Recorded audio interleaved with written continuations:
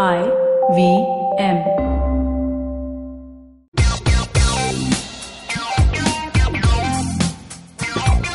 Hello and welcome to yet another episode of Uncle Please Sit. I'm Joel Pereira and with me is my co-host and buddy Tushar Abhichandani. Tushar, how's it going?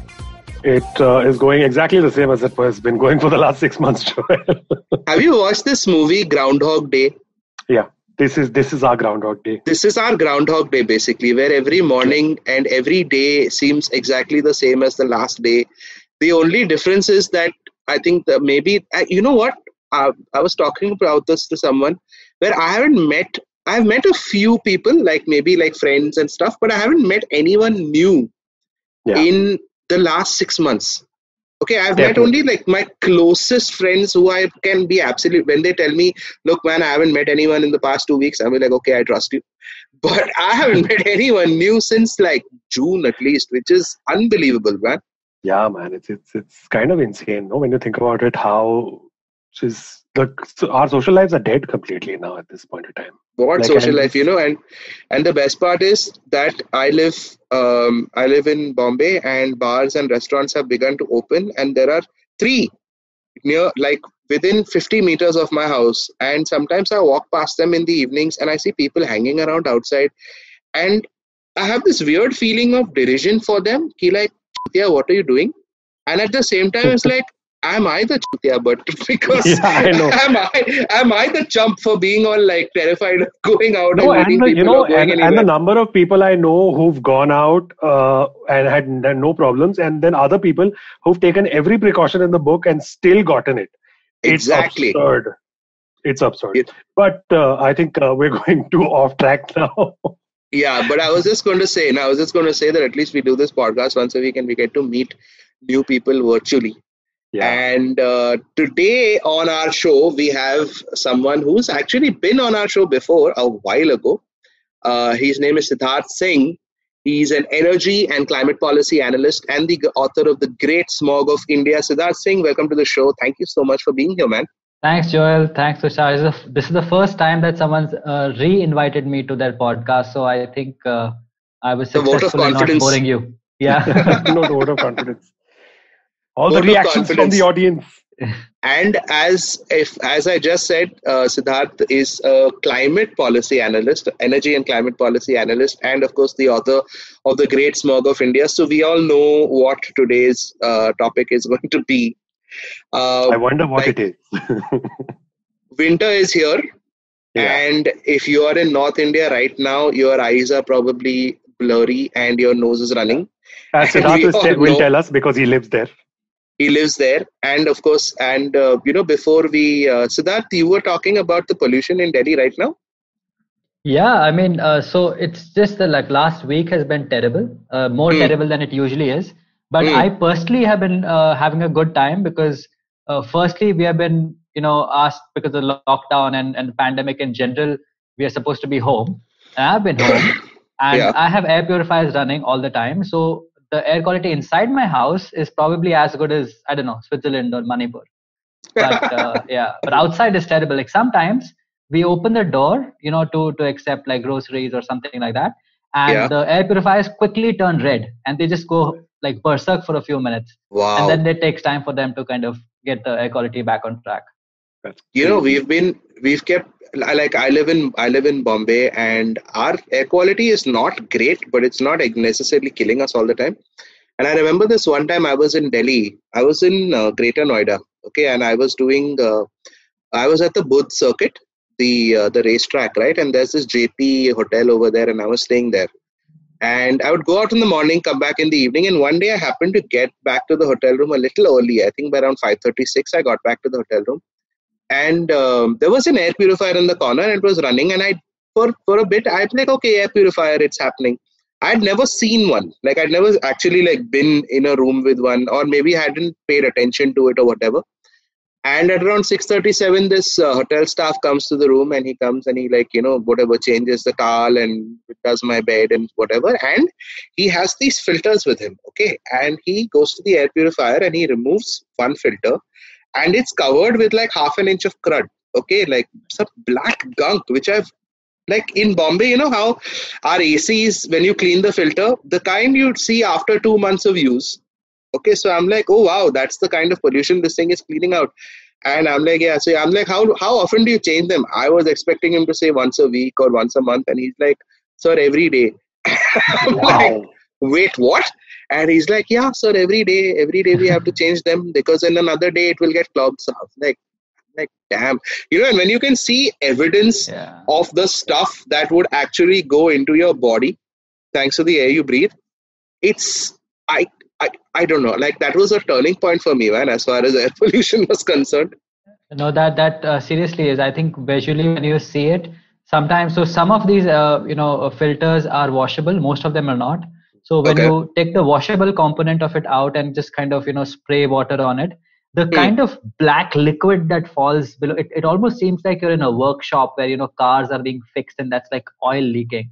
It's Yeah. just terrible. It's mucky. It's thick, especially because these particles are too tiny. So it's not like sand mixed with water. It's Yeah. more Hmm. like it's so properly mixed. It's almost like Coca-Cola is flowing out, and yeah, it Yeah. looks terrible. No, It's man, also you're very right expensive, by because the way. Hmm. what is It's also air very expensive. purifiers? Like these purifiers, like the filters will cost about 2,500 to 3,000 rupees, Oh and wow. they barely last for like 1.5 2 months. So if you really like care to have clean air, then you're spending Hmm. literally thousands of rupees every year. Oh That's damn. crazy. No, but I've also seen like forget what you're breathing is one thing, but I used to ride. I remember once I was riding back into Delhi, and it was I think December or something like that. I got back to the hotel and I showered, and the kind of stuff that and this is I'm wearing a helmet, I'm wearing pants, I'm like riding pants, the thick ones, and boots and gloves and a riding jacket and everything, and yet the kind of stuff that came off me, I was fascinated, man. I'm standing in the bathroom and I'm like, what the is happening, guys? So yeah, I This I don't mean, know where any of it came from also. This reminds me of, back in the day, my parents used to tell me this that in the 1990s, Hmm. hmm, the air and quality, the air quality in Delhi was so bad that when people used to spit, their spit used to contain like, Black, like brownish or blackish, ew, material. the So it diesel was, vehicles, I'm assuming. yeah, and because back then we didn't have CNG, CNG, yeah. so I think it was more visible in that sense. Even though perhaps air quality is worse today, but hmm, it was like today's air quality is worse because of the nature of the particles. Hmm. Whereas back then it was more visible because it was black carbon from diesel exhaust. Hmm. hmm. So, all right. So, before we sort of jump into more detail, let's take a quick break and then we'll come back and sort of just dive into the topic. Hello, everybody. Welcome to another great week on the IVM Podcast Network. If you're not following us on social media, please do. We're IVM Podcast on Twitter, Facebook, and Instagram. I want to let you all know about two new shows that we've launched this week. The first one is Millennial Athlete, hosted by Tanvi and Shlok. Both of them are, they spent their life playing badminton, and they know a lot of athletes, and they want to talk about the particular challenges that athletes face. Really, really great conversations. Do definitely check that out. The other show that I wanted to mention to you that we launched this week is Naan Curry. Naan Curry is a show it's about food and the history of food and the economics around food and its consumption and all that kind of stuff. It's a really, really interesting conversation. It's hosted by Siddharth, he's an author chef and former MasterChef India finalist, and Archit, who is a researcher who writes on behavioral science and economics. Definitely worth checking out. Besides that, we had a great week as always, right? Great stuff on all the normal shows. Do check those out. But with that, let me get you back to your show.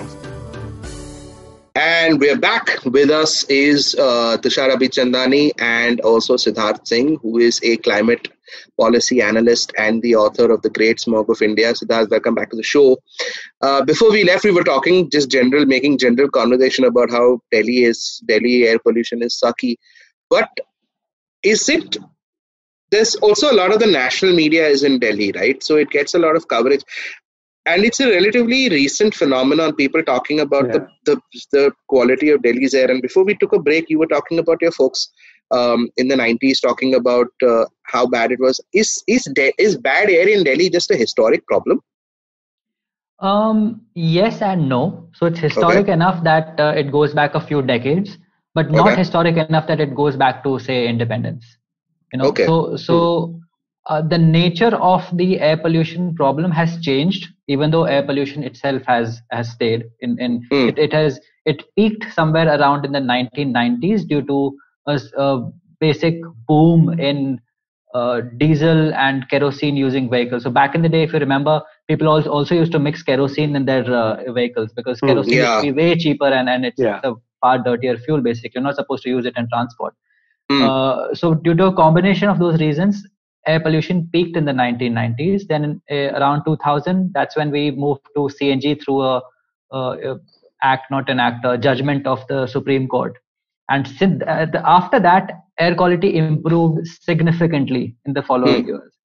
Hmm. But of course, the nature of the economy is such that it keeps moving, and eventually there were even more cars on the road, even more construction activity, even more industries, and all along the way, the stubble burning problem also continued to grow. So the nature of the problem has changed, but yes, air pollution as such has remained. So, but what's happened like post the CNG transition around 2002, 2003, I think.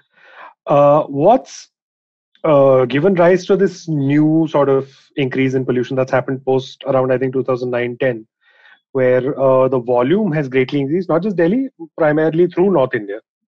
Yeah. See, So what is the reason for that? firstly, I think car and vehicle ownership in general has boomed. So you have I don't. I mean, I could have done a back of the envelope calculation, but cars since the 1990s or since 2000 have increased by a significant number. We add almost several hundred cars every day in a city like Delhi. It's already Hmm. kind of filled to the brim. So even though the fuel itself is cleaner, even though the exhausts are not kind of releasing the same amount or the same kind of exhausts, there are just so many more cars that on the sum it is way higher than say it was back then from the Hmm. transport sector alone. But it's not just a transport sector problem, because Hmm. in this time there's also been a construction boom in Delhi. Delhi did not have the kind of high rises and so on that we do now, in the sense that maybe not the city itself, but along the city you have Gurgaon, Faridabad, Noida. So there are high rises. There's new construction activity, which has fueled the need for bricks. So now suddenly around Delhi you have thousands of brick kilns. So if you ever drive from say Delhi to Agra, you will along the way find hundreds, if not thousands of chimneys just letting out like black soot. All of this stays in this area. It's not that there are winds that are carrying it away. So that has also contributed to the problem. Then in addition to that, of course, we use more electricity now, which back in the day there were also power cuts, and in general there were lower energy demand. So now electricity demand is increased. So there's more coal that is being used to generate electricity. Again, some of the coal-fired power plants in the city of Delhi have been shut down, but there are still others that are around. And of course, area under irrigation and agriculture in Punjab and Haryana have also grown, which means that there is more land and more stubble, and therefore there is more stubble burning. And so this is what has changed in the last 20-30 years. Back in the day, it was a transport sector problem. So it was easy to solve through one court judgment, because it was a one sector problem. Now it is a five sector problem with each of them having a 20% share. I mean, 20% is just a broad generalization. It fluctuates, depending on the day and time and time of the year, but it's a five sector problem now. So And therefore, also, how much does it have to do with sort of the geographical location and the climate conditions of the region? so that's an actually excellent question, because if you think about it, transport uh, has generally mushroomed or grown not just in Delhi, right? It's a pan-India issue. Similarly, industries have come out everywhere. In fact, probably no city has industries around it the way say Chennai does. Chennai is a hub for manufacturing cars and so much more, right? So clearly there is activity, industrial activity, transport activity happening in other cities of the country. Then why is it that has a problem? Delhi has a problem partly because of its unique geographical and meteorological reasons. So in my book, I call it the meteorological misfortune, which is something that Delhiites or I mean in general anyone cannot really help. It's just the state of reality. So you cannot move mountains, you cannot make winds blow when you want them to. So what the main issue with Delhi is that firstly, just to clarify, it's not only a Delhi problem, right? It's a North Indian problem. So let's expand this from one city to kind of include the airshed around Delhi, which includes rural areas, which includes neighborhood towns, which includes the entire region. In fact, from Punjab, Haryana, Delhi, Uttar Pradesh, it actually goes all the way towards Bangladesh also. But in general, this northern Indian Gangetic Plain region. So think of it this way: in the through the year, we are polluting. We're polluting the same amount. In fact, at least I mean, if you remove the stubble burning part, the rest of it still remains. But the winds carry it away. So every day there's a reset button, because you pollute, the winds take it away. You pollute, the winds take it away, and this keeps going on. So you don't really feel it, say in the peak of the summer or around that time. Then what happens around October? 3 or 4 things change. One is the wind direction changes. So no longer are we able to evacuate all the emissions, all the pollution that has come out. Secondly, the wind speeds slow down. So wind speeds become half of what they usually are. So earlier, your pollution could be carried away very quickly. Now it is not being carried away very quickly, and it's being taken to the other direction. This happens in the winter. This happens in the winter. It starts around mid to late October, when the temperatures start falling.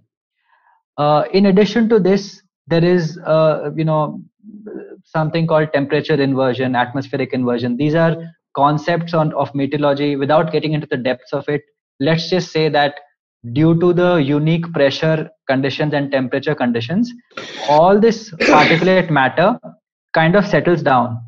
There is almost like a lid, which is about 50 meters or 100 meters high, beyond which this particulate matter is not able to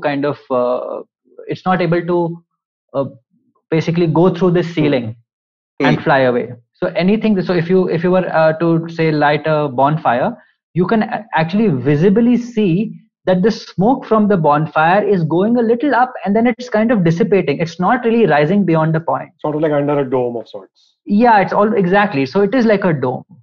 And then all of this is further complicated because there's the Himalayas to the north. In fact, it not just like to the north, but it's like almost an entire, say 2 or 3 sides of this entire Gangetic Plain region is covered by mountains, and the winds are not able to carry anything, to that height.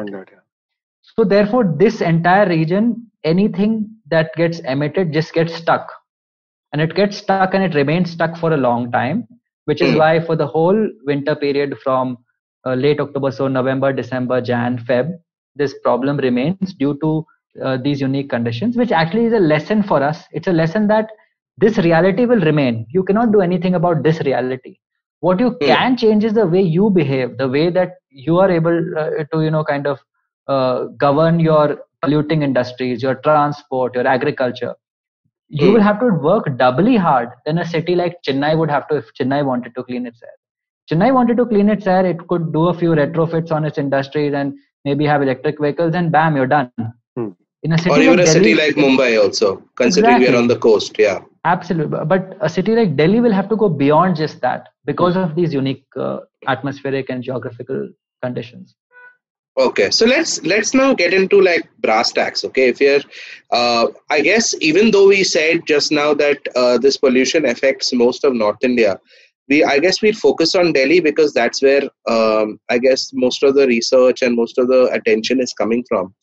And when was it? I think in 2016, the government at the time were enemy number one became vehicular traffic. Okay. And if you remember, there was the odd even system. Then they banned older diesel vehicles, etc. And has that made? I mean, we are now 4 years later, right? We are in 2020 now. Has that made a difference? Actually, just one small addition to that. Also, with the same question. In addition to that, I just want to ask: first of all, how are these sort of proportions measured? Like, because we see a lot of reports that because one will say, oh, construction industry is the biggest polluter. Someone will say petrochemicals is the biggest polluter. Someone will be like, it's cars and stuff like that. So do we have set systems in place that are doing it properly? And do we have some sort of a consensus on what is polluting more or what is polluting less? Okay, so I think both are very relevant questions. Let's start with how it's measured, and then we can get to transport. So there are different methodologies and different scientific instruments that help us do this.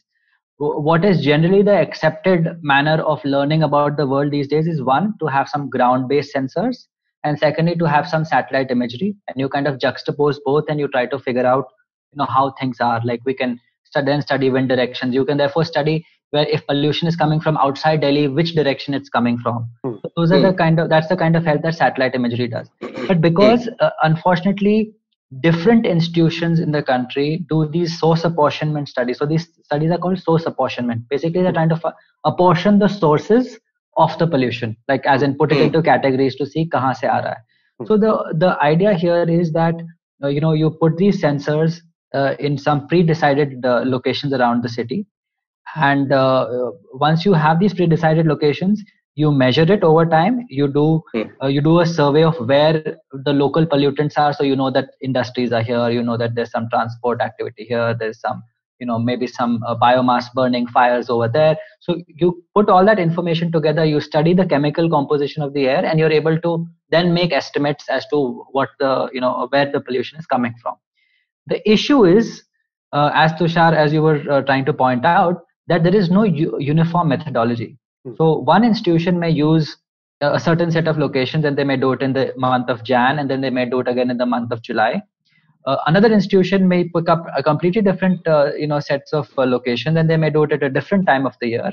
They may instead of doing it for maybe they may do it for a longer time frame, but only at one time of the year. So there are different methodologies being used by different institutions, which creates a problem, because often these studies become uncomparable over time. So you cannot say, just because today this one study showed transport at 25%, the other one showed at 17%, it doesn't mean that's actually reduced. That's not what's happened. It's just that both had different methodologies, so obviously the measurements were different. Which is why I say that we should not worry too much about the specific number of each sector. So how does it matter to you? So if you were the environment minister, how would it matter to you if it was 19% instead of 23%? It won't. You still have to deal with the problem regardless of what percentage it is. Right? So I think that is the key. That fact should drive our understanding even for the transport sector. So again, the question that you asked is, if is transport one of the key causes, and has this focus by the government on odd, even, and so on really made a difference? Okay. Again, there are two ways to kind of estimate this. Now, take something like odd and even. How do you know that odd and even either succeeded or failed? How would you test its veracity? Yeah. You would test it by there are several ways. So for example, you could say that, okay, today the pollution level is, as a hypothetical number, says 100. Tomorrow we did odd and even. So half the cars were, not half of all cars, half of the private vehicles which are petrol and diesel, only them. Okay, which is a small fraction of the overall number of cars. So they are the ones who are going to be off road. Right. So let's assume therefore that of all the road vehicles, buses are still running, trucks are still there, three-wheelers are still there, two-wheelers are, cabs are there. Only private vehicles have been reduced. So let's say that 10% of the cars are fewer on the road now on the second day. And then you notice that the air pollution level was 100 yesterday, it's still 100 today. You will conclude that it did not work, right? But there could be other things that have changed in these 2 days. Maybe it was windier. Maybe it was less windy on the day that odd and even was done. So therefore the pollution levels remained higher, even though there were fewer cars on the road. Or maybe the manufacturing units, maybe brick kilns were running on overdrive, on that day, and therefore there was more pollution measured. So that's not the way you do it. You cannot really measure pollutants across time, because variables change on different days. So the other way you do it is that you can measure it in two different locations. But again, that creates a problem because different locations have different characteristics. If you measure Chandigarh and Delhi, now Chandigarh has bigger, broader roads and fewer cars and maybe not industries, maybe something else.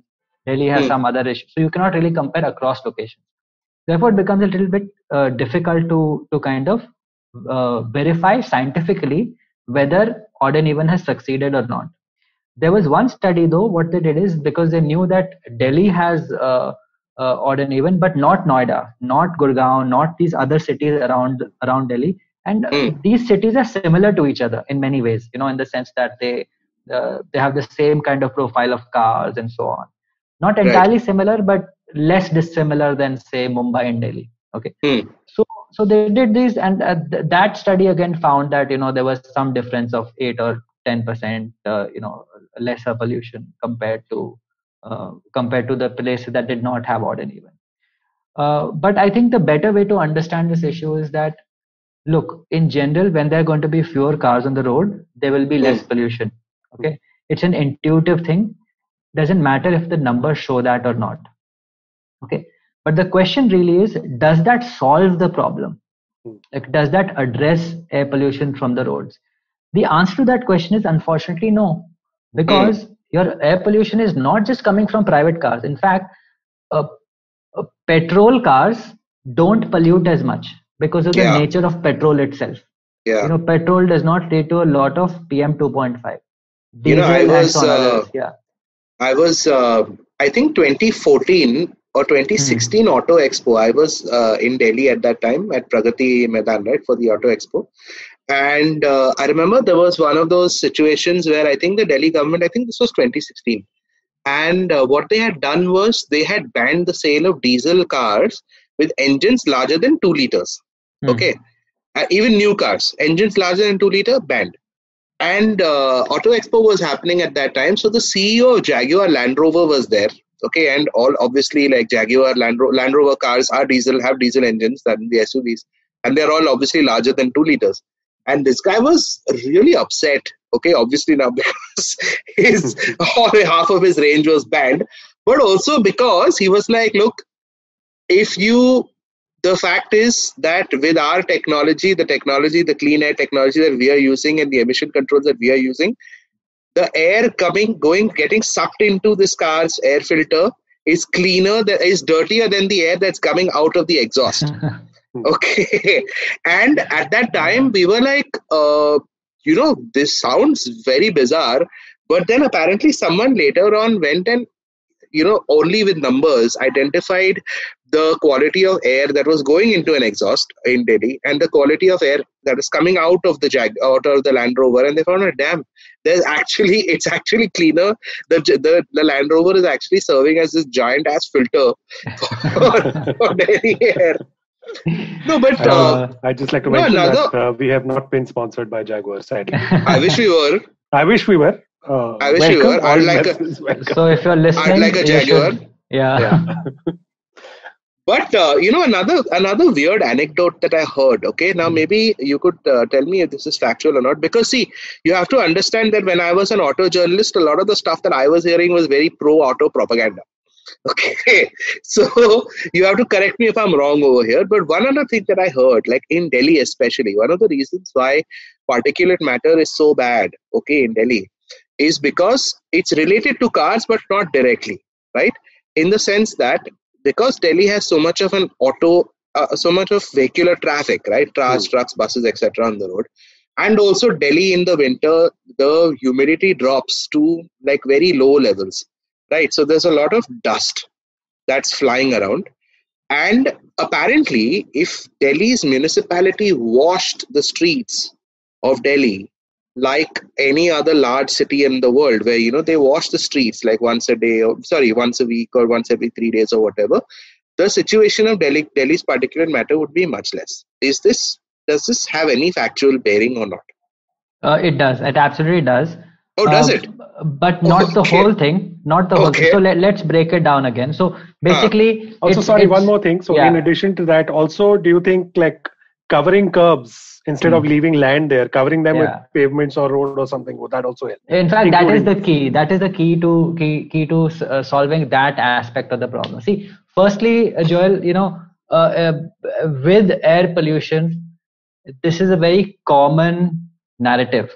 You talk to somebody in one particular industry or one particular profession, they will always be like, "Arey, but usko dekho na. That is the one. That is the real cause. We are to just such a small part of the problem." So if you talk to farmers, they'll be like, "Why are you looking at us? It's your industries and vehicular traffic is like total. I mean, it's more than half the pollutants." You talk to the auto industry, like, "Oh, but we are just like whatever." You can break it down into further parts. Four-wheelers, like personal cars, are like not even 5% of the problem. So similarly, industries will be like, "Arey, but don't look at industry as a whole. We are just a power plant. Power plants are only 5% of the problem. Everyone is a 5% of the problem. Then whose fault is it? Then how do we kind of address the issue?" Yeah.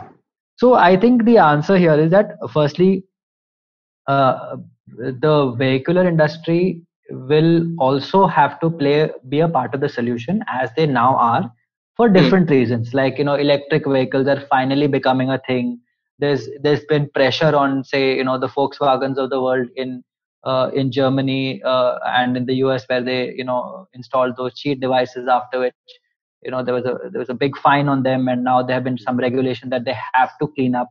And it's a part of that image rebuilding exercise where, for example, Volkswagen has that ID3, ID4, then these new mass electric vehicles that are coming out. So they're doing this because the technologies are better and so on. Right. But and this is a part, and this is how they can be a part of the solution, and they should definitely strive to be a part of the solution. But yes, it is absolutely true that dust as such is a major part of the problem. But the dust would be less of a problem if the cars were not kicking it up as they drove on it, right?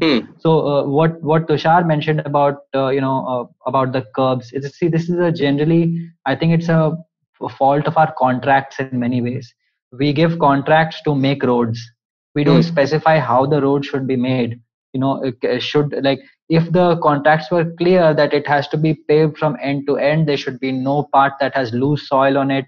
In fact, Delhi also has another issue where there are a lot of parking lots that are just just open Fields, plots right? of land. Mud fields. Yeah. basically. Exactly. So again, cars are going and coming, and of course, there's one other aspect to it which nobody can help, which is Rajasthan is on one side. So it will automatically bring some dust in, and that's just a thing that you have to deal with. In fact, there's another angle to. In fact, there are two more angles to this dust problem. One is that construction activity is happening. So in India, we don't really have those Covers. exactly those covers, which like in other countries you Weirdly have enough, to put them. I saw a lot in Chennai. They're very strict about this, from whatever I've heard. Even in Delhi, it's become strict now. Okay. So somebody was doing some construction activity in their home, and they got a fine the next day, 10,000 rupees, that you did not cover it. But maybe that's also a way to. I mean, I'm sure if you bribe them, you probably not get this. But I think they have now started taking this seriously in Delhi, because they know that if they don't do it, then construction activity gets halted for like 2 months because of a court order or something, and then that has its own costs. So yeah, that's one aspect. The second aspect is that because of climate change, a lot of land around Delhi, and in fact just normally like North India, has become drier, and over which we did, if we clear out the field and we do some agriculture, and then the agriculture, like we do it for a year or two, and then they stop using that as agricultural land, then that land basically has no roots, and because of climate change and so on, it generally has become drier, so that there's just more dust going around now than there probably was several decades ago. So there's just more dust to arrive into a city like Delhi, and therefore I definitely do think Delhi needs a dust management plan. This is something I've been saying for a long time. Nobody takes me seriously, except in the research committee. I'm talking about like politicians and so on.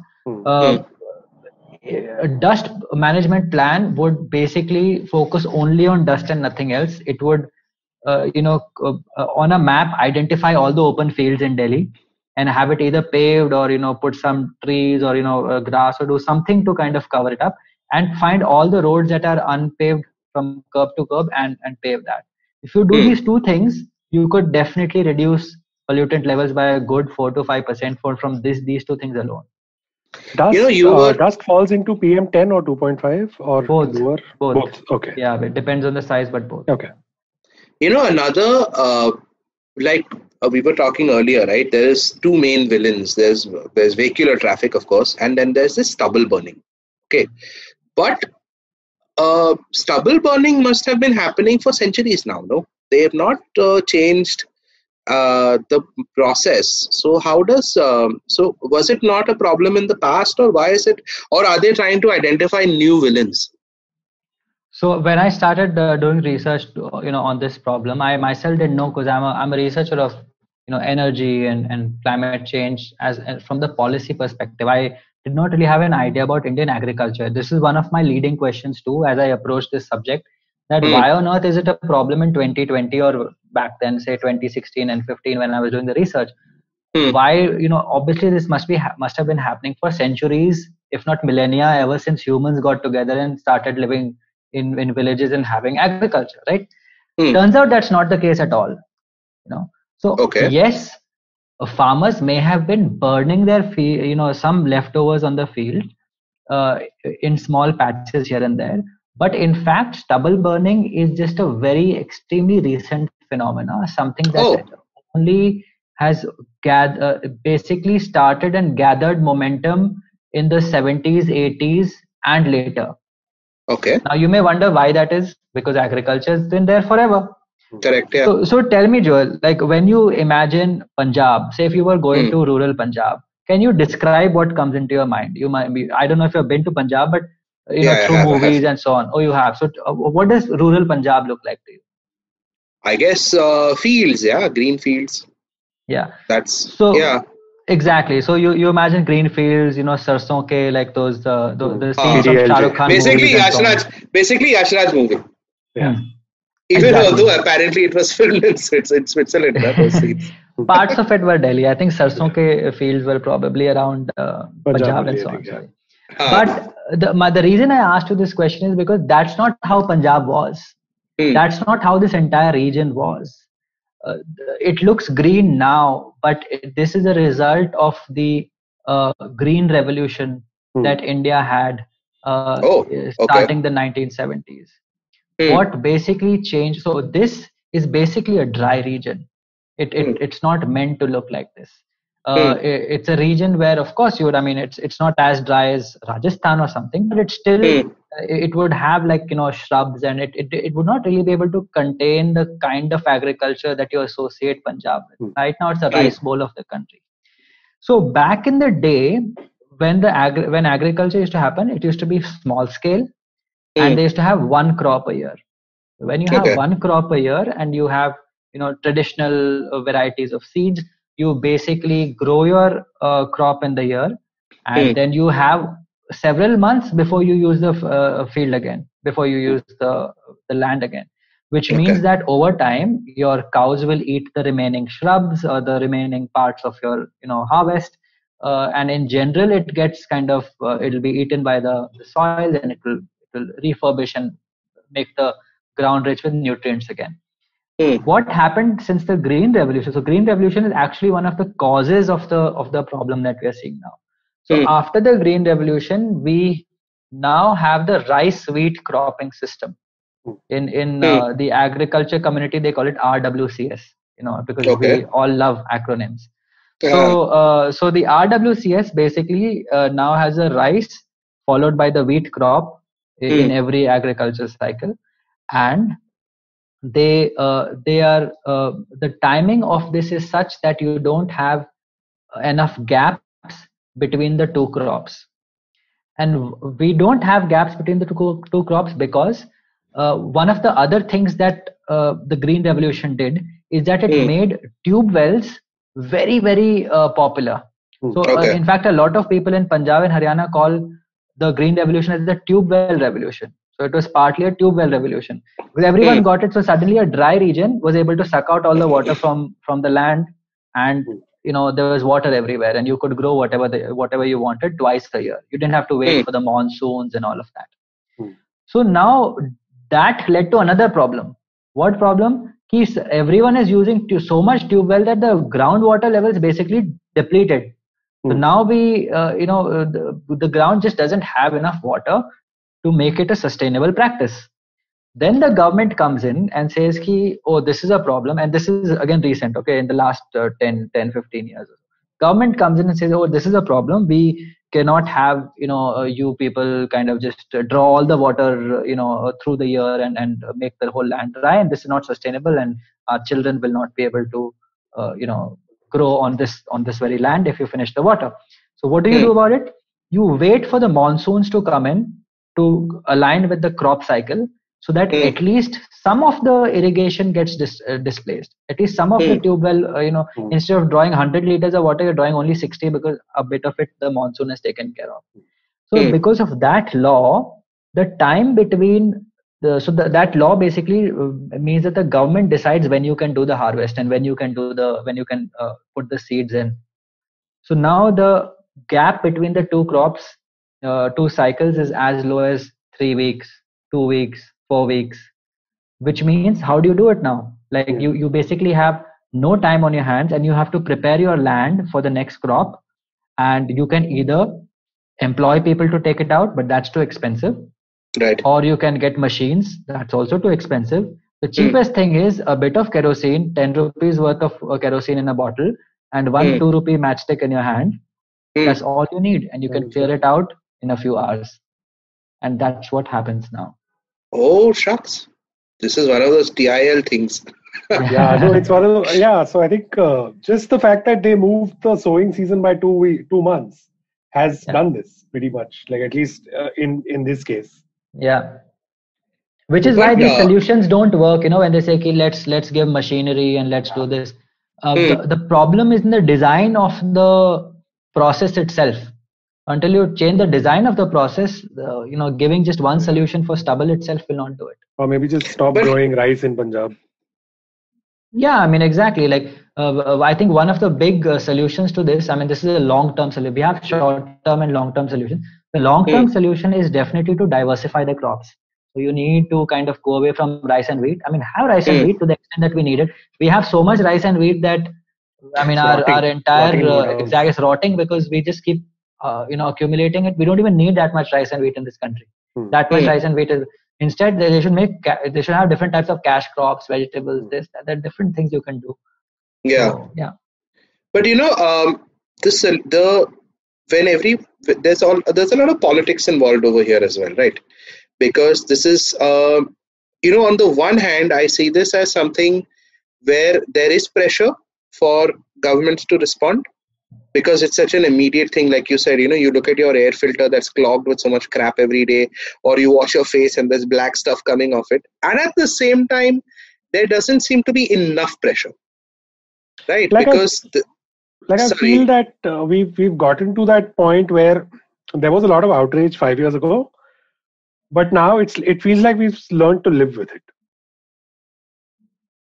Yeah, I mean, I think this outrage cycle is again a once in a year kind of thing. It comes and goes with the season, and it may also be restricted to certain classes of the society in urban areas. I think it's heartening to know that is slightly changing in the sense that for the first time ever, the last Delhi elections had air and quality of air on the political agenda. Not just on the policy agenda pe to you can put anything, you can put cryptocurrency but when it's a political agenda, when you're putting money for advertisements, it means that your constituents care for it, and that's why you're caring to communicate the issue to the public. Okay. So what that basically means is that finally air pollution may have arrived in a city like Delhi on the political agenda of the electorate as well as politicians. But having said that, it is still not the top issues. The moment some other greater issue comes, the concentration just shifts. The simplest example is what we experienced this year with the lockdown, and the air quality basically just improved significantly. Like we could, it was absurd. On one of the days, the AQI was 2, just the number 2. A level that has never been seen, on a normal year. So it was absurd that we could actually see clearly, we could breathe clearly, the windows were open, even the air purifiers were like, we can just rest now, there's nothing to do. it was it was it was it was truly amazing to see that, that if humans could correct our ways of doing things, we can see the results very quickly. It's not something that you have to wait for tens of years. But this came at a cost. It came at the cost of people not having jobs. It came at the cost of everyone having to stay indoors and not earning money. It came at the cost of people losing their livelihoods. So therefore, at a time like this, obviously air pollution will not be the biggest concern. The biggest concern then was get people back to work, or give them a salary, or give them some ways to access food and shelter and so on. So that is basically the problem with air pollution in a developing country like India, that it is only a problem until there are no bigger problems. The moment your livelihood is at stake, that becomes the biggest problem, and rightly so. But isn't that something that we always, that is the biggest, like the issue rather with not just in India, but the environmental movement everywhere. That is what is said, ki, like, okay, now, so what do you want us to do? Either you can sit, everyone can sit at home and we can have clean, beautiful air, or we work and we have industry and we have factories and whatever, and we deal with some pollution. Does it have to exist in this kind of binary? Absolutely not. And I think it has changed globally. Like, this conversation is had a paradigm shift in the last 5 or 10 years. It is the conversation has been led by the climate community, but it can be applied to the air pollution context as well. So what this basically means is that all this while, the climate community has demonstrated how acting on climate change, acting on emissions, acting on any other form of pollutants has actually been good for the economy. Okay. It has been good for GDP growth. It's been good for public administration, and we have and the proof is overwhelming. And we have already seen it in a country like India also. And I think therefore the conversation has now moved away from that, oh, we need to tax carbon, or we need to penalize someone for things to improve. Of course, we still need to penalize if someone's really polluting and violating all norms, and of course there will be a penalty in those cases. But the economy at whole does not need to be punished. In fact, the economy at whole will benefit. Therefore, in the short term, when the conflict is between, say, air and jobs, obviously jobs are given primacy.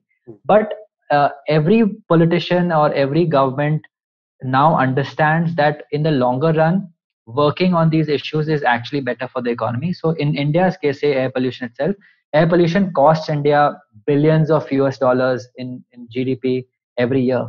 So we could actually improve our GDP growth rate also if we were to comprehensively act on it. But even on a more short term basis, so that's a very long term macroeconomic view, right? I'm talking about short term now. In the short term, acting on clean energy investments has led to improving GDP. It has led to creation of new jobs. It has led to lowering pollution at the same time, and all these goals are being met. As an example, our solar power program. So we have a target of 100 gigawatts by 2022, which will probably not be met. It may be met on paper, but in reality, the panels and the solar fields may not be in place by that year. But it is still a very aggressive plan to transform the power sector in the country. That has led to the creation of tens of thousands of good quality jobs. And the target that we have for the year 2030, which is 450 gigawatt of solar power, of renewable power. Just to put this in context, today India's entire grid, this includes coal, gas, solar, wind, everything is 300 and something, like 320, 340, something like that. We are saying we are going to, by 2030, in just 10 years, everything that we've achieved since independence in terms of power capacity growth, We will double that, but only in the renewables side in the next 10 years. Yeah. So what this basically means is that there will be literally lakhs of new good quality jobs which are safer, which don't end up killing you, and which generate electricity without polluting. So this is just one example of how there's no dichotomy between having cleaner environment anymore if you analyze it in the right context, if you're able to provide solutions rather than just penalize something, because uh, research and innovation has reached this place where you can actually find alternatives that are cleaner, better in every way. So right now, the issue, like you said, the technology seems to exist. So the problem is just will, or the lack of will. So will is, I think, a big determinant. In fact, there's an anecdote about will here. Sometimes will can be a little uh, too optimistic for our own good. So India used to have in the year 2014 used to have a target of 20 gigawatt of solar power by the year 2022. Okay. Okay. 20 gigawatt itself was a paradigm shift from what existed back then, because back then the actual capacity was just some 2 or 3 gigawatt. So you're saying from 2 to 20 is almost like a 10x we will rise in only about 6-7 years, which is also unthinkable of, and people thought it will not succeed. Then the government changed, and the current prime minister, who back then was Gujarat CM, in Gujarat they had more solar just because there the solar industry was a little more developed. So he thought ki nahi, for India also we should increase the ambition now. And it was not just a case of will. I think they had also probably understood that the winds were in that direction, because China and other countries were investing, so let's kind of raise the ambition. So then there was a new bureaucrat, like a new head of department in the Ministry of New and Renewable Energy. So because he was new in that position, he was not fully aware of what the conversation that had already taken place between his ministry and the Prime Minister's office. One day the Prime Minister called him alone, and he went. The Prime Minister said, okay, we, this target of, remember this, back then it was just 2 or 3 gigawatts. He said at that time, 20 is not enough, let's increase it to 100. He's like, can this happen? So the PM just used a number, like 100 is a big enough number, it's a round number, so you say 100. The bureaucrat was like, yes, it is done. Obviously, you're sitting in front of the PM, you will not say no, right? You will just be like, yes, whatever you ask, we will do that. Then he came back to his office and he called a meeting, and he said, this is what's happened, now we have to do 100 gigawatts. And everyone's like, what the hell have you said? Like, it is just not doable. It's impossible. We don't have the land, the money, the resources, the technology. It's too expensive. That much in the grid will only collapse. Like, there is no way you can put 100 gigawatts of solar capacity in just like in a matter of 5 years. But so now it came down to this, where the bureaucrat had to either go to the PM and apologize and take back his word, and that would basically mean that the bureaucrat would get fired. He had another option which he discussed with his minister, and he said, okay, let's just try to do this. It's absurd, but let's try to do this. Okay. Anyway, they tried. They because of the lack of options, they reformed the entire sector in the sense that they got a lot of new instruments and new ways to acquire land and this and that. And now we have already crossed the 20 gigawatt number, a year or 2 years ago. And we are quickly heading towards 100. We won't reach 100. 100 is still over ambitious, but we are well beyond the 20 gigawatt target that was initially set. So this is basically an illustration of how sometimes just the willpower to do something can have a very big difference on outcomes. But this also has another lesson, which is that please listen to your scientists. If they're saying 100 is not possible, then let's find a number that is actually possible, which maybe they would have said 60, which is more reasonable, and 60 is actually doable. So it's just one of those things. But how long does it... sorry, Tushar, go ahead. So now that you have mentioned the how much of this energy mix is also something that affects the way pollution works in general in the country and sort of in the north? Like you mentioned, renewable. So how are we approaching this, and how much of a cause of pollution are coal-fired plants? And also, are we missing out on a trick by avoiding nuclear? Okay, so India's energy mix is currently dominated by the use of coal. Okay, coal, because of historical reasons. Like if you look at Sri Lanka's energy mix, you will see that, or rather their electricity generation mix, you will see that hydropower is the biggest. In some other country, you will see gas is the biggest. Why is coal the biggest has the biggest share in India? Simply because we just have a lot of cheap coal.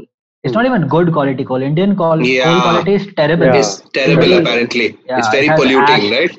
very polluting ash content, very low energy content. So you have to burn more coal for the same amount of electricity generated. There's a lot of issues with Indian coal, but it's just so cheap and it's just around. So you therefore want to use more of it, and which is why coal became dominant in India's energy mix. Uh, there's the so-called modern renewables, which is solar and wind, are new in the sense that we could not have had that 40 years ago or 50 years ago because the technology was either non-existent or too expensive. Like it was almost 100x of what coal costed. Correct. Today in 2020, solar is cheaper than coal. Nobody, even 10 years, 5 years ago, if you had said that we had been in a situation already where solar is just like way cheaper than coal, people wouldn't have believed it. Like it was just something that was not in sight this quickly. This has happened not just because of some willpower or something. This happened because China had started investing in a crazy manner. Germany had been doing R&D. So Germany, US, Europe. So they have basically brought the cost down, and India has benefited from their investments and their R&D. So in a way, we should be working with this global community and helping kind of push the envelope even further. So anyway, solar and wind is recently come into the picture. Hydro has the second largest share after coal.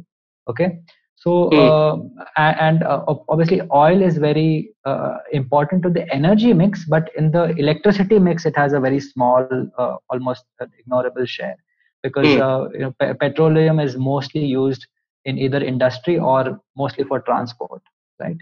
So this is what India's energy mix looks like. Nuclear has a very small share, like a very minuscule share right now. Nuclear is actually the cleanest form of electricity generation, because even solar and wind and so on require a lot of manufacturing, like manufacturing of the actual panels, actual the wind turbines and so on, and that is a polluting process in itself. Whereas nuclear, yes, it's a little bit of pollution when you actually make it, but once it's made, then there's none after that. Of course, there are public concerns over safety, public concerns over where will the waste go and so on. I think these are the two questions that the public is concerned with. But the reason why it is not popular is not just because of the public concerns. It is also because it just costs a lot more. And currently it is like significantly more expensive than solar, and the mix of this public concern plus cost concerns is the reason why it does not have a bigger share in the electricity mix. I would personally prefer that it did, because the safety question in particular has, I think, despite all the fear that people have, it has been answered in the sense that eventually energy is a choice between various options, and coal is literally killing 80,000 to 1 lakh people in India every single year, year after year, whereas nuclear kills zero year after year. And yet when you think of safety and energy, you think of nuclear. You never will think about coal, even though coal is literally killing so it's lost the perception battle a great deal. Absolutely. And it's not just coal. I mean, it's not that I want to single out even hydropower. India's biggest energy accident was in the hydro sector. Like one hydropower dam burst, people died. People died in the thousands. There's never been an accident in India on the nuclear side where thousands of people died. I'm sure even if 100 people died, they would shut down all nuclear power plants. Whereas like it's not very.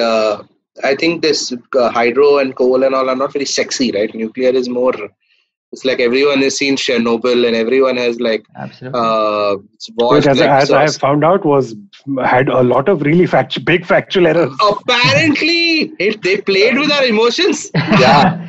But it was supposed to be really a work sad. of fiction.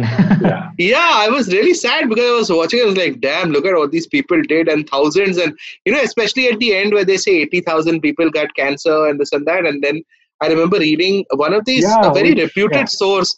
They're like 80,000 people did get cancer, but they were all like some sort of, I think, thyroid cancer, which was curable with iodine, and the number of casualties from those 80,000 was like 1.6% or something like that. And I was like, damn, they lied to us. Again, they lied to us. Whereas while making India, statements about lying. India has a Chernobyl every year in the form of coal. Yeah. And actually, it's much worse than Chernobyl because Chernobyl's entire cancer cases equal to the actual deaths in India due to coal. And so, I mean, it's also, I wanted to ask you, so like when you say coal causes X amount of deaths, how are these things measured in the sense like, because obviously you can't figure out directly, right? Because you can't see kahan se hawa gayi. So the most ideal way of finding out how a person died is to have a small sensor attached to them for their entire lives, calculating how much they're breathing, which is obviously impossible to do. Right? Listen, so since you can't do that, the government of India wants this, as we all found out with Arogya Setu and all that nonsense. This is the eventual dream to have one sensor. But like Arogya Setu, it will probably not work. People were carrying the screenshots of Arogya Setu and showing it to whenever they need it. I mean, it cannot work in a country like India. I think we should be cognizant of the realities of millions of people. Sorry, you were saying. Basically, how are deaths measured with regards to pollution? How do they measure them?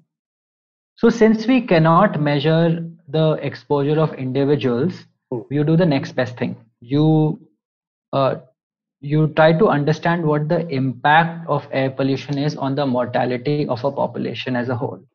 So you do studies, you take two groups of people, say 1,000 people each, where each of these, both the groups have the exact same composition, same number of men, women, older, younger, economic situation the same number of smokers, same number of non-smokers. Basic composition of these two groups are the same.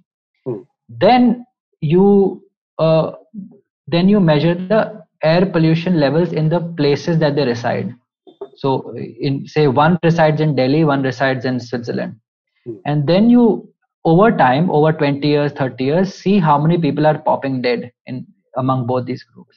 And then you also control for things like their diet, whether they're exercising or not. You control for all these other variables to make sure that all else is equal. The only difference between the two groups is the air that they're breathing. Everything else should be averaged out and kind of controlled for.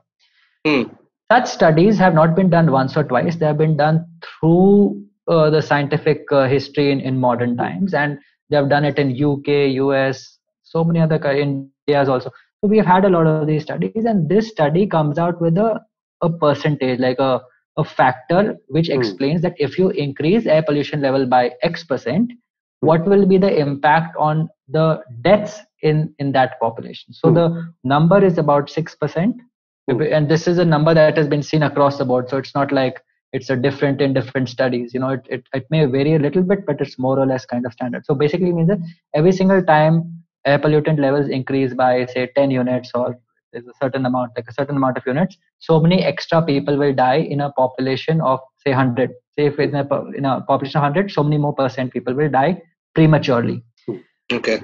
Then you understand where the air pollution is coming from and create that factor. So we know that coal-fired power plants cause this much pollution in the country because it's measurable. And then you know what the population of the country is, and you know how many people live in the districts where those plants are, and you do a simple, mathematical kind of calculation.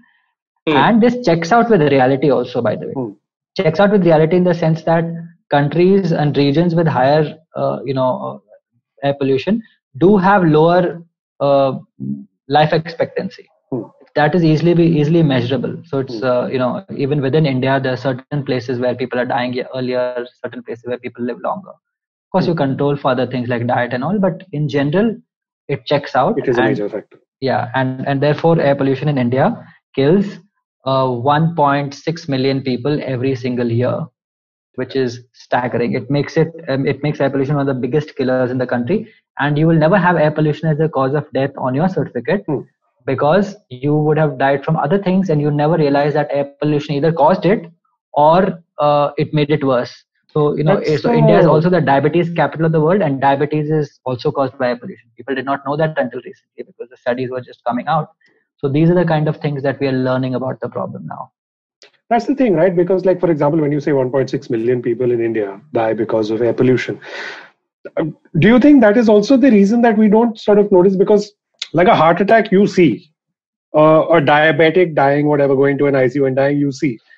But like air pollution, in a way, is an abstract concept. Is that why also we sometimes don't? Absolutely. It's not spectacular enough, no. Yeah. If people were dying, like just popping dead on the streets, you would start taking notice. All these deaths are so fragmented. They're happening in beds, in hospital beds, in the old age homes, in crèches. It's not like old people are dying. So I'm not talking about, when we say 1.6 million people die every year, it doesn't mean like a person who would have lived to be 75 is dying at the age of 70. Because those kind of deaths you will probably not even notice because you will think that, oh, the person's old and there are other complications, heart issues. I'm talking about people in their 50s and 60s and 20s and 30s also dying. In fact, if I'm not mistaken, 30%, but this number could be a little high, but a certain percentage of infants dying. So the kids who die before the age of 3 are dying because of air pollution.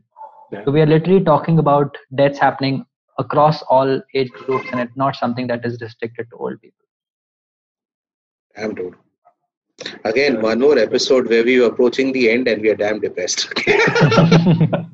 But so what are the approaches that governments and individuals and sort of NGOs and everyone else is taking towards controlling this issue? So everyone's trying to do different things. Government has like a national clean air program. Then you have the solar plans. You have a plan of having 30% of all vehicles sales being electric by the year 2030. You have all these grand plans across. The problem is that India does not have a unified plan across sectors. You just do piecemeal, something for this, something for that. Here, actually, I'd like to highlight something that Arunabha Ghosh, who's the CEO of the Council on Energy, Environment and Water, CEW, based in Delhi. He said in his TED talk that India needs a 80-80-80 plan, which basically means that you need to pick India's 80 biggest cities and reduce air pollution by 80%. In the coming years, which is significantly more than any other plan that is around the corner right now. The idea there is to have an overarching ambition that goes well beyond just looking at it in a piecemeal manner and look at this airshed approach. So it's not an urban issue. It's an urban, rural plus surrounding areas kind of issue. You pick regions which have a similar airshed and you approach that airshed together. There you work with industry. Sorry, what is an airshed? So an airshed is basically a region where because of the atmospheric conditions, because of various other physical factors and geographical factors, the air quality remains similar. Okay. Because it could be in the form of, for example, an entire region where winds blow a certain in a certain direction, that temperature changes in the same way, and it has a similar composition of, say, vehicles and factories and so on. So my point is, if you are able to act on the polluting sources in that airshed, then that entire airshed will improve, not just that city. So Delhi is a part of a larger airshed. So the way to improve Delhi's air quality is by improving the airshed around it.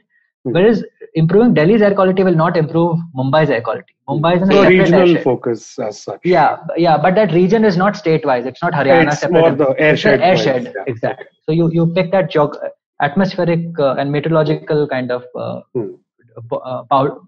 boundary rather than state boundary, which is artificially drawn. Okay. So you pick air sheds and you work on air sheds. You try to have extremely ambitious plans. You try to transform the economy because you're transforming your society as a whole. You are able to generate new jobs. You're able to give people a better quality of life. So these are all the things that go along with it.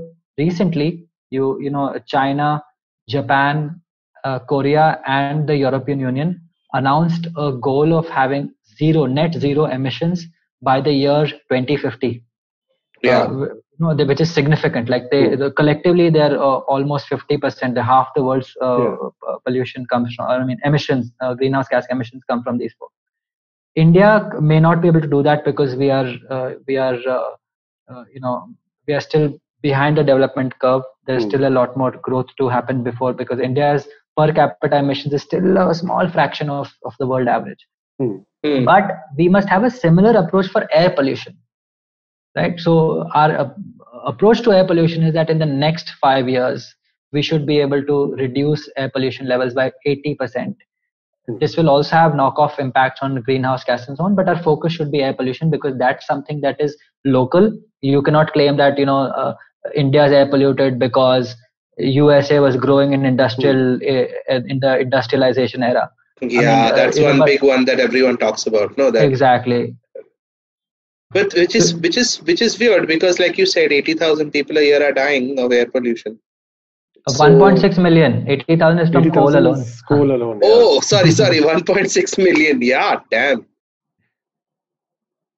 Wow. We've come to the end of yet another episode where we are like, oh. No. I'll tell you something. Okay, fine. I'll leave you with tell us something optimistic. I'll leave you with a fact, and that fact is an optimistic fact. Okay. So, in other countries, they have not taken it for granted the way we have because it's become so ubiquitous now. So, in a country like Norway, I've lived in Norway for a brief while. LED bulbs are very rare. Most of the bulbs that I use are incandescent, the old style bulbs. The yellow ones. Okay. Yeah. In India, LEDs everywhere, right? Your homes are probably lit by LEDs. Most homes are lit by LEDs. It's something that just exists everywhere. In the last 5-6 years, from one government program called Ujala, in that plan alone, 370 million LED bulbs have been sold in the country. Wow. Okay. What this has meant is that only through this bulb transformation in the country, we have been able to avoid the equivalent of 10 large coal-fired power plants. That is, if we did not have these LED bulbs, if we had the older style bulbs, we would need 10 more coal polluting power plants. So we have avoided that, which is a lesson. It's a lesson that you can grow the economy, you can save energy, you can prevent pollution, and all of this is possible without anyone even noticing. Like it's no one's losing their jobs, no one is being penalized with higher taxes. We are doing it. It's silently happening in our background. If we use this approach across the economy, across the board, we'd be able to clean out a lot more sectors without people worrying about their jobs and livelihoods. This is also a good example of how it needs to be institutional. The solutions have to be institutional, because I feel like a lot of the focus sometimes goes on, you should use less this, less that, which is good. Like in your individual life, it's good to make changes, but I think unless changes are institutional, a lot of this stuff will not. The reason why we all have LEDs is not because we decided, we are going to change the world. No, because on the marketplace, they are cheap, they last longer, they provide the same kind of light, and it also consumes less electricity. So like, chalo, theek hai, let's spend 50 rupees more, let's get this, but we know it will last 2-3 more years, so the cost will kind of be. So we need such solutions that people don't have to think about making sacrifices, that you're just making the right choice because it's such an obvious choice to make. Why won't you? To make it appealing for people. Yeah. Joel? Cool. No, I guess we are done, yeah. This was very... It was heavy duty.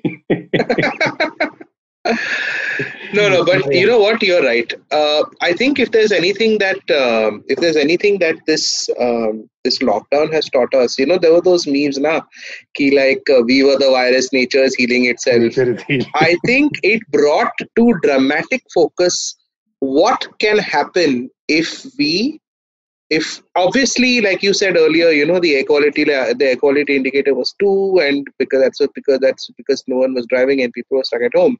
But there is a compromise value there somewhere, that we can have what we want, while we also got a glimpse of what the world could be. Like I remember in the initial parts of the lockdown, there were all these pictures. Some of them were hoaxes, but some of them were true, right? I remember one from Punjab or Himachal, I think, from Chandigarh, where you could see some range of mountains that has not been visible for the last 30 years. Haven't been able to see for like 30 years. But because the smog lifted after a week or 10 days of no traffic or whatever, the visibility became so much better. I think people have got an understanding of what the world can be without those levels of pollution. Because like we were talking earlier, it has become ubiquitous. Every year Delhi goes through the same shit. But we got a glimpse of what, it could be, what blue skies and clean air could be. I think that has played a major role in motivating people, I guess, to push. Yeah. Or if you can't do that, just build your city next to the sea. And it's your own Change the geography of the whole country. Change the geography. If you can't move the pollution, you move, basically. But so I think we can learn from China here. China has been able to reduce. Beijing used to be known as the pollution capital. You may have seen pictures during the Olympics. Of course, yeah. They reduced their air pollution since then by almost 25%, if not more. So, and how did they do it? I mean, of course, let's not get into the specifics of it. Just the big message here. They had an overarching policy, the blue skies policy. So they actually pursued this. But their prime minister, the premier, made it a political agenda. Went out and basically said that anyone who is not acting on it, and he's talking about his own government, like my officials and so on, I will fire them, or we will ensure that people put this on the top. In India, the Indian prime minister has made no statement on it. If you go on, just try to Google, air pollution plus prime minister, you will find zero speeches, zero statements. Nothing has been said. His government may be doing a few things here and there, but until you make it a political agenda, it's not going to be addressed. I think, like you mentioned in your book, add it to Swachh Bharat. Exactly. So, the reason why, so I know Swachh Bharat has also become a little gimmicky in the sense that people went out with jhadus but in reality, Swachh Bharat has had some good, component. You and I may not notice it because it's not about the leaves on the streets. Under the Swachh Bharat, mission, they've had sanitation, like they've had drainages and all that built in rural areas. So some places are seeing benefits of it. You and I may not see it. There's no such thing on air pollution. No, in air pollution you need that focus, that call it as something, make it a national program, and then let the PM speak about it. Let somebody when there's so many different state chief ministers keep fighting with each other, at least someone from the central government should come and try to bring everyone together. No. It cannot. The state of play cannot be you keep fighting with each other all the time. So that has not happened in India. So that leadership is missing as far as air pollution is concerned. Well, hopefully. Well, I guess, I think, like I said, we've seen what it could be. We've seen what life could be without it. Yeah. And I guess, I hope we start moving towards. And with the LED example, we've seen that it's possible if you take the initiative as an institution, as a government. Absolutely. So hopefully, that is also a government program where again they clearly pursued it, and they pursued it and they achieved it, and they were able to frame it that way. So again, you will find a lot of speeches of the Prime Minister talking about the Ujala program and its success. You just need the same approach for air pollution as a whole. That's all. That's it. Cool. Right, I think that sort of brings us to we managed to get some optimism out of it towards the end. We're like almost forced Siddharth. Damn it. Don't depress us again. There's something nice. Next time we'll talk about floods. Yes, that's exactly the kind of cheering up that everyone needs. Yeah, at this point, no? Yeah. So Siddharth, thank you so much for joining us again. And we hope this one is as successful with the audience as the last one was. And it's Joel. Would you like to say something?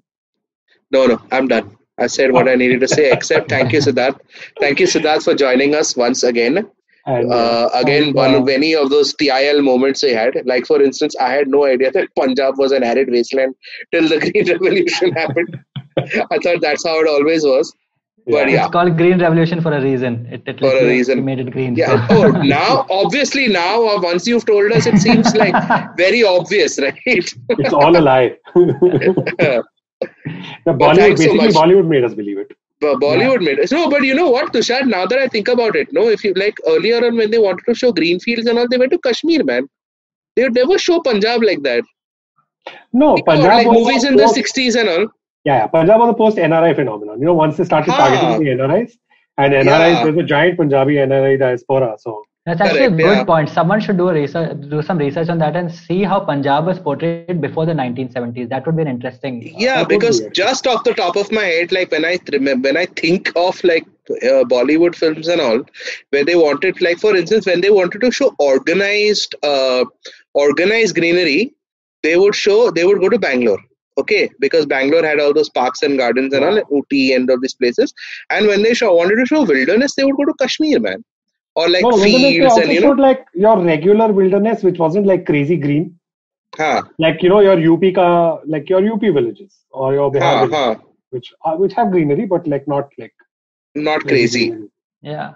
But that would actually be an interesting topic for someone's PhD. Whoever is listening to us, please do one and then come on our show. All right. So before we go, if you like this podcast, don't forget to check out other interesting podcasts on the IVM network. You can listen to us on IVM Podcast app or ivmpodcast.com. You can also follow us on our social media, which is IVM Podcast on Twitter and Instagram. Siddharth, your social media handles are? It's Siddharth3 on Twitter. And Twitter is where I'm most available. Okay. Joel, yours? I'm Pereira Joel on Twitter and joelpereira.esq on Instagram. All right. And I'm Yon OK, please, on Twitter and Tushar_Abhi on Instagram. Thank you, everyone, for joining us. We'll see you next time. Bye. Thanks, everyone. Thanks, Siddharth. Thanks, Tushar. Bye-bye.